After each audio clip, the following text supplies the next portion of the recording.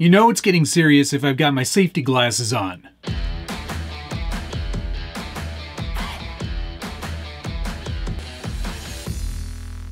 Welcome back to the Skilled Builders Guild. Thanks again for watching. It's episode 8 of Road to the Rockies. Did we do the intro? Yeah, things are happening. This is, of course, the Rocky Mountain Regionals sponsored by Team Garage Hack, and it's going to be happening in like 2 weeks from now, which is scary, to say the least. At least it's 2 weeks until I have to be done. There's a lot happening and nothing on Class 3. So all of you Class 3 folks who really like Class 3, go watch another video because it's not happening in this one, unfortunately. I've been running nonstop. The Bamboo Labs X1 Carbon has been running nonstop. I'm at my wit's end. It's crazy. There's so many things happening, but I don't really have a lot of time to waste. So let's just get right into this episode. We're gonna start with Class 2 today. There you are, Class 2, and lots of stuff has happened. Of course, last time you saw me, we were weathering the body. Now the body is attached to the chassis, quite rigidly, I might add.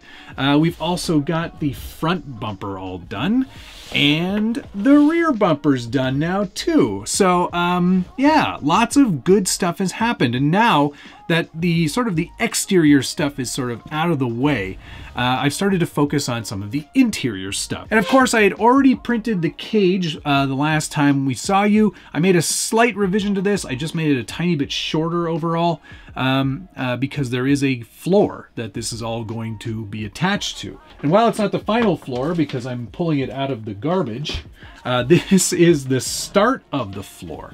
And while it doesn't look like much there, of course, there are some mounting points on the bottom there. That lines up perfectly with my slider design, so I can screw in from the bottom to keep everything nice and rigid. And obviously this one, like I said, is sort of a prototype just for fitment, but the cage will mount to this. And I've already started working on the next round of revisions on this floor, so there will be holes for all of these things, so I can screw this cage into that. Same thing for all of the seats. I'm stealing Josh's design. I've already printed out 4 of these individual race seats, and they've all got sort of a mount point on the bottom there.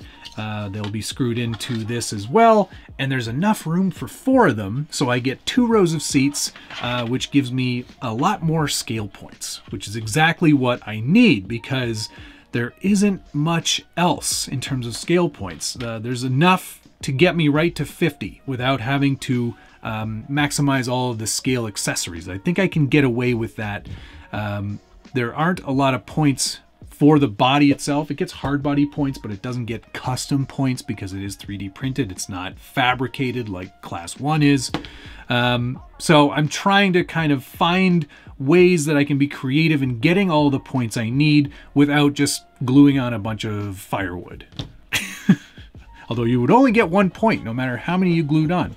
One thing I wanted to show you is another revision to the interior. Here's the new piece, which does include a firewall now and an accelerator pedal and a clutch pedal. This will also, of course, mount to the interior as well. There are already holes for that. So that'll work out really well.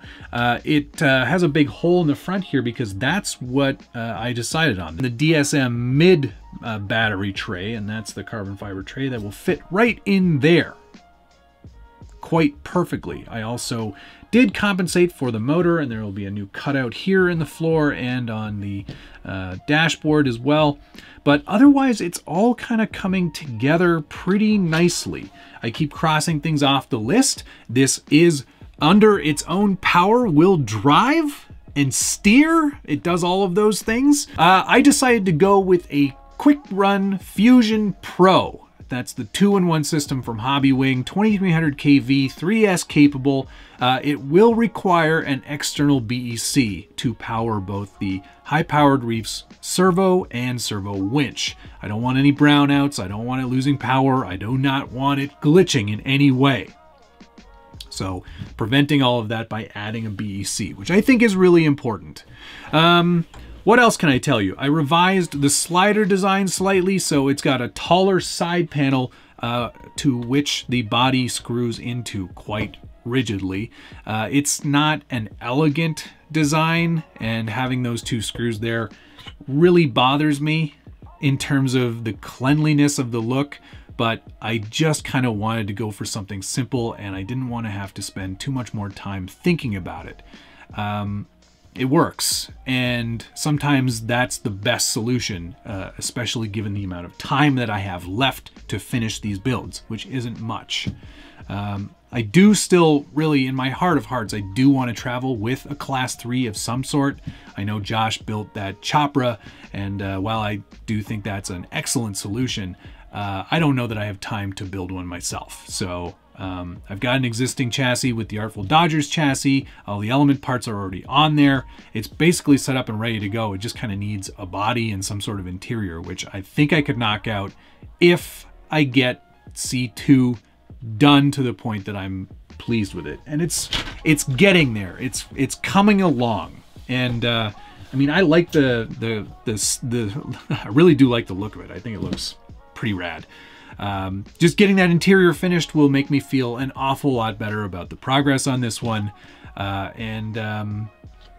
long as the Bamboo X1 Carbon keeps printing things as flawlessly as it has been, and I've had some long prints going now, it's really spectacular printer, and I cannot recommend it enough. Anyway, yes, we are close. We are a lot closer here. Oh, inner fenders in the front have been done. Not that it really needed them, but there are fenders in there now, so you cannot see all the way through, which is key to getting those inner fender points. Yeah, that's about the size of it for Class 2. It's really come a long way, and we're so close to the finish line. Am I going to do windows? Yeah, I gotta do windows. At least rears, and then a windshield. I think it's kind of mandatory, right? I know you don't need it for Class 2, but it just looks so unfinished without it.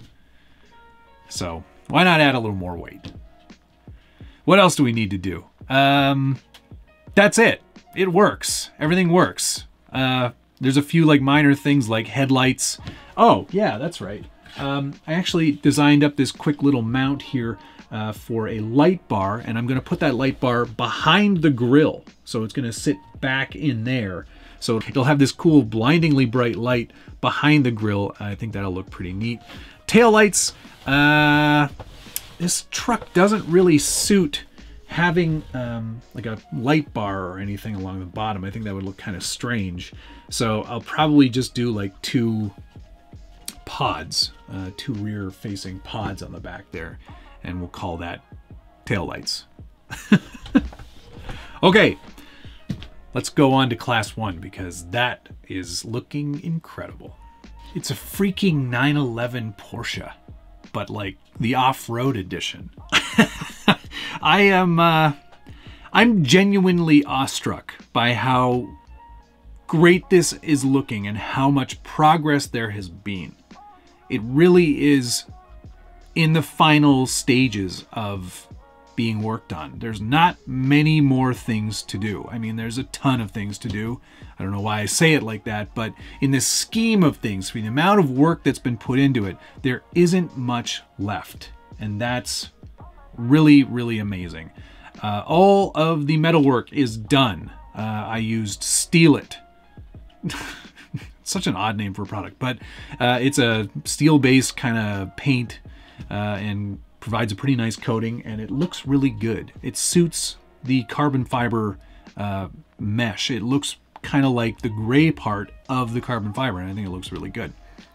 So that's all done. The interior, all of the pieces that Josh designed are printed and in there. It looks so rad. It looks just like you would imagine a Porsche should look like, at least an off-road one. You've got your two front bucket seats. You've got your 2+2 seats in the back, dashboard, steering wheel, center console for the transmission tunnel. It's all just there, and it looks amazing. Inner fenders, front and rear. Oh, the taillight keeps popping off because that's not glued in yet. We're going to talk about that. Actually, let's talk about it right now. Taillight. It's going to have a strip of COB LED lighting behind it, which is going to light it up red. It's going to look frigging awesome. And it'll have the blacked out center section just like a regular Porsche would have. This is the latest iteration of the wing or whale tail, if you will. This one has been designed to have tail light. This one's been designed to have louvers now. So instead of mesh, which we both agreed, Josh and I both agreed that you couldn't really see the motor very well with that mesh in place, the louvers make it a lot easier to see through, and it just looks awesome. I'm so chuffed with that. Everything is mounted. It's all one solid piece now too, which is really great. So since we've got the taillights figured out, might as well show you the headlights now too. Josh designed up the bezels and the actual headlight buckets. We're gonna have to drill in to the carbon fiber. These are just stuck on for now. But we're gonna drill into that carbon fiber there, and then we're gonna place the Incision LED light kit, or at least the fronts. Let me grab those. We're sort of kind of hacking these a bit up, but here's what it looks like out of the box, and it's a big, huge old light bucket. But we're kind of trimming it down to just the actual LED and the heatsink. We're gonna trim that down as well, but we're gonna drill a hole. So this basically, this section here will come through. We'll glue it in from behind with some of that metal JB weld probably, as long as it's not conductive, which I don't think it is. And then the headlight will shine right through. Headlights, perfect. These are on 3S as well, so we can all just wire them directly in line with the battery. Speaking of battery, you're probably wondering, where in this tiny little thing would you put a battery? Well, Josh was smart enough to come up with a great solution for that. On the back here, right here, that's where the battery's gonna go. It's gonna sit right down in there. And we can cover that up with this center section of seat. And then there's this nice vent cover here so you can see the rest of the motor up top. I still need to make one more trim on this body, and that's to this piece here, in order to allow this piece to actually fit in there properly. It's going to be held in place with some rare earth magnets, yeah, like a lot of parts of the interior, once those things are in there, they're in there forever. Yeah, it's just, I can't say enough nice things about Josh. He actually he did a fantastic job on the design of this vehicle with the help of Brandon, also at Vanquish. They've really knocked out something that is just so tremendously good looking. And it really kind of makes me sad to think that I'll be scraping it up against the rocks. I don't want to do it, but I'm going to, because that's what we made these trucks for. Cars, whatever you want to call it. On the underside, tail light. On the underside, we've also got some nice smooth sliders to profile around the metal sliders, so everything is nice and smooth, and underneath there should be great for sliding over the rocks. That is mega impressive, if you ask me. I could stare at this truck all day. But there's one thing that is missing, and that is the livery. I've got it all planned out. I've got all the masks cut. I did a little test with the clear paints. Tamiya XF clears work really well over carbon fiber. Let me find that piece, because it's worth sharing with you. Where is that? I've thrown out a lot of pieces in here. Revision number 1, revision number 17, revision 38, revision 45. And so on and so forth. Where is that piece?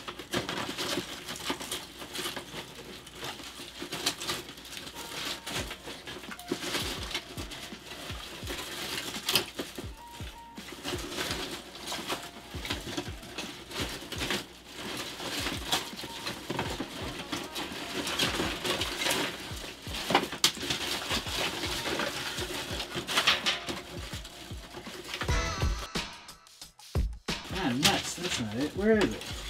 There we go. Found it. So here is the test with the clear paints and a clear coat over top. Now, it's kind of difficult to see in this light, but you can see quite clearly there's some blue and some red in there, and it does still show the weave through it really nicely. And it really kind of comes to life in the sun. It's not so evident here, but I think it's going to look pretty spectacular. Once we get the actual livery on here, there'll be a logo of some description here, a number plate here, and I'm going to try to do a nice swoopy stripe through the whole thing, front to back and on the hood as well. So yeah, that's sort of the plan, and I still haven't really looked at the list, but I know we need a windshield. Josh has already molded that. That's done. Josh needs to send me the bell crank system and all the links for that. I need to install a servo winch, which I forgot to do. There's a couple carbon fiber plates that he needs to send me. I have to wire the whole thing. This is still not driven under its own power yet, so that's getting a little bit nerve-wracking, but we're almost there. And I think you can agree that while it's been a very stressful time, I cannot be more thrilled with what has been created here.